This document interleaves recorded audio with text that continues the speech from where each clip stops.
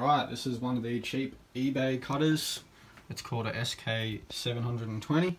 It comes with a shitty program called Signmaster, cut vinyl, version 3 or some shit. Now, I'm just going to try and give some advice for people that are having issues with it connecting via the USB port. Because I just walked up one day, went to go use this again, and it all decided to stop connecting. Now, basically it comes and gives you the option to auto detect it, and then for some reason it doesn't seem to detect it. So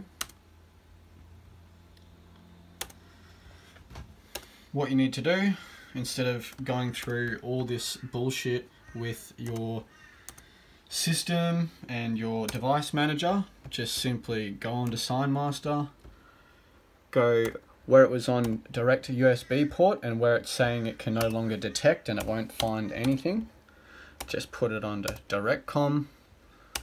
There'll be 2 options or 3, try each one, and then it will start working and it will start cutting. Simple, straightforward. Use the com. If you're not getting a connection through USB, put it onto com.